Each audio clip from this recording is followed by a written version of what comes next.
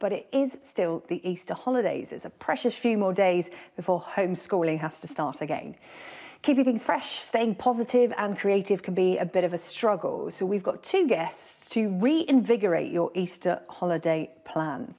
Joining us via Skype, I'm very pleased to say, we have Andy Cope, who is a doctor of happiness, and Steve Backshaw, the explorer and wildlife presenter. Good afternoon to you both. Hello, how are you doing? Just the kind of positivity I expected for both of you. This is good. All need to be reinvigorated halfway through the Easter holidays. Dr. Andy, it's an interesting time, isn't it? Because parents and children all under one roof 24/7. Many haven't got outside space. What are the tops for keeping upbeat, keeping positive? Yeah, I think obviously I put my happy T-shirt on for you today just to kind of remind everybody there is a world shortage of happiness at the moment, and I understand that. So I think just to set the context, there's an old English word from the 18th century, a grinagog. And a grinagog is somebody who's so happy he wanted to punch their lights out. So I'm not in that territory, but I have spent the last 12 years researching happy people. So my job at Loughborough Uni was to seek out happy people, follow them around and work out why they're so happy. And I think you've hit the nail on the head there in terms of families being thrown together and cooped up. We're all feeling a bit cooped up. And although you love the people you're cooped up with, hopefully, they start to niggle you, don't they? So can I give you a top tip before you hand over to Steve for his? And it's a slightly weird one. There's a Buddhist phrase called vipassana vendetta, which basically means the magnification of tiny little irritations into full-blown anger.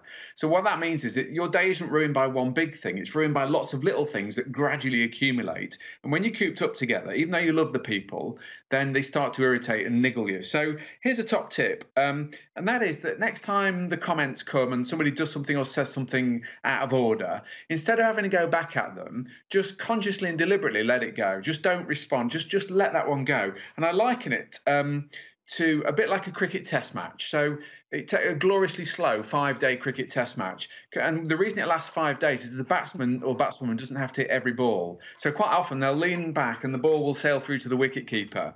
And the analogy, I think, when you're cooped up is a little bit like that. So next time you're feeling niggled, which you will, and you want to snap back, just think of, I'm going to let that comment just pass by. I don't need to ruin the atmosphere by getting niggled with the people I love.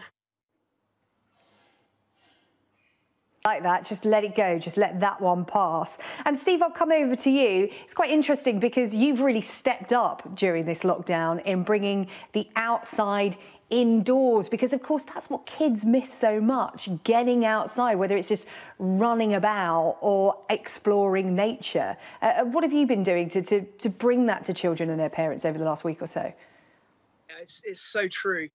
What I've been doing is I've been doing actually for nearly a month now live lessons on a Wednesday morning at 9:30, which started just as was massive. I mean, there are 400,000 households tuning in at one point, that I've had to develop it slightly. So now what I'm doing is a bunch of wildlife makes, so things that people can do at home to bring wildlife into their gardens or into their window box if that's what they've got. And also I've now got cameras all over the garden and over the local badger sets and over the local nesting swans, so that I can almost create a mini spring watch on my YouTube channel, and people can see spring as it happens. You know, if we're being cheated from that connection that we would normally have at this time of year to the arrival of different kinds of birds, the nesting of other kinds of birds, then hopefully I can bring a small piece of that into youngsters' homes, and they can connect with me and ask me questions, and I can try and, you know, at least give them a sense of what's going on here, because I'm very lucky. I get to live alongside the river, and you know, this is prime time for wildlife. Yeah, I'm very impressed with you setting cameras over nests and by river. It took me days to set up this one camera in my front room that, fingers crossed, is still working. And Dr. Andy, I'll come back to you. Something I'm sure parents will have heard a lot over the last few weeks is I'm bored. How do you combat that? Yeah, I think, well, there's lots of things you can do, I think. I mean, Steve's absolutely right. I know social distances is difficult, but getting outdoors is one of the keys to happiness, you know, the fresh air. And Steve, I don't know if it's, I've just tweeted something about, I don't know if there really are more bumblebees and more celandines and more blossom than ever before, or whether I'm just noticing them. I've slowed down enough to notice them more than ever before. I'm not sure, but it certainly seems like the most amazing spring ever. I think gratitude is a big one, Sarah Jane. Gratitude comes out of every bit of happiness research ever done. And if you want to entertain your kids, just get a pen and paper and get them to write down 50 things that they really appreciate but they take for granted.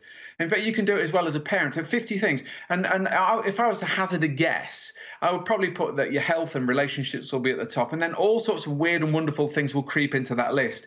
And what happens is, what you'll find is most people spend a massive amount of their life moaning about what they haven't got.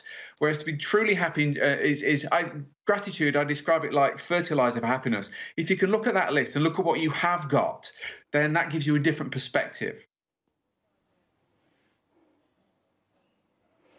Steve, just finally, we've got 30 seconds left. What can people find out when they watch you this week? Obviously, you talked about all these new cameras and what they can see. What will they be doing with you this week? 30 seconds. Well, we have a lot of opportunities to find out about fossils, how they got there, what they tell us about the world and how it was formed. We've got skulls, and they can tell us a whole bunch about predators, how they see, how they feed. We've even got some live animals as well, and my cameras, which will be showing you our swans, which have just started nesting, and other wildlife wonders like this gorgeous